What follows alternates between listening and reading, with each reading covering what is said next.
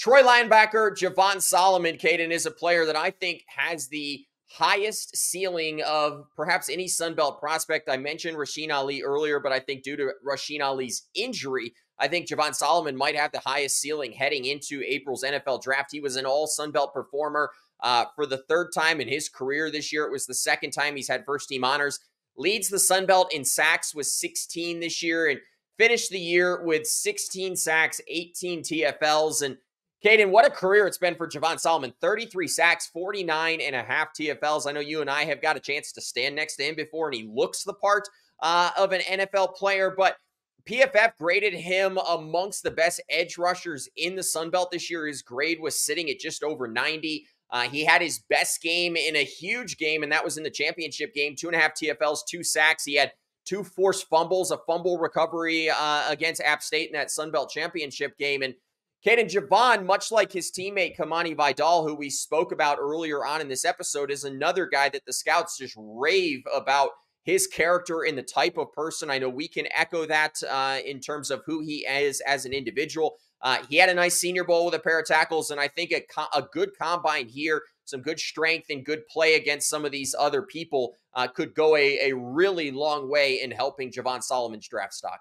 Yeah, no, you mentioned it with the high ceiling. I mean, this guy is a bona fide and certified pass rusher. You don't lead the nation with 16 sacks by accident. He has a very interesting frame. This guy's only 6 feet tall, 247 pounds. At the Senior Bowl, he was kind of the shortest and lightest defensive lineman, but we know he plays that edge position, and that edge position just comes with a lot of body type, shapes, and sizes. He has a 80-inch wingspan, and he's extremely explosive, and he used that to his advantage at the Senior Bowl. He had an amazing burst off the football, which impressed scouts, which was kind of a question going into the week, but he used his size and speed to his advantage all week at the Senior Bowl. He won a ton of one-on-one reps against a lot of the best offensive tackles in the nation and guys who are just, let's admit, this is an amazing tackle class, and he did some really good stuff against those guys, winning reps with his speed and his finesse. And at the next level, it's looking like he'll be a specialty and situational pass rusher. But I think with certain drills in the combine, he'll have the potential to show that he might have every down potential and be able to fit in the scheme of a defense who maybe asks a little bit more of him outside of just rushing the quarterback on a third down. If he can do some linebacker drills, show some different coverage abilities, this could be a guy at the combine who could really raise his stock by showing some more versatility and every down ability when it comes to playing at the next level. So I don't really see him being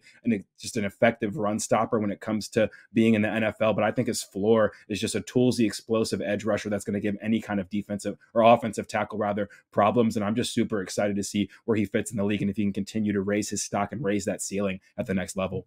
Yeah, Caden, I think that there is definitely a spot in the NFL for Javon Solomon because of that unique elements of size and speed. He's got an interesting body type that I think could play really well. And Caden, even if he only ends up being a third down guy who's rushing the quarterback, he's still probably going to be good for 5+ sacks per year. I just think he's that elite at his ability to get past offensive lines and get to the quarterback. So I think that'll be interesting.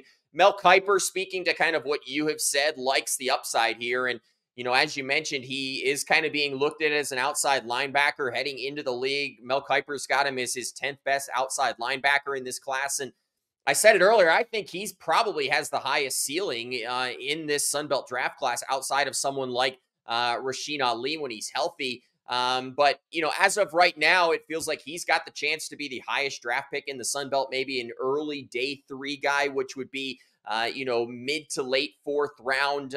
But I do think by mid day 3, you're probably going to see Javon Solomon picked by an NFL team and probably will have a good career in the NFL moving forward.